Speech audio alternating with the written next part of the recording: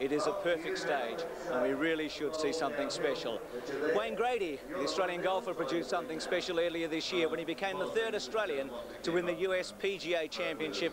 He is a special guest of the AFL today, and Wayne is going to enjoy his very first Australian Rules Grand Final. He's a sports nut, and he's looking forward to it. There's a wonderful atmosphere in here today, as you would expect on Grand Final day. There's a great shot from the Channel 7 helicopter, a tremendous scene with this ground almost jam-packed, and it really is a great sight.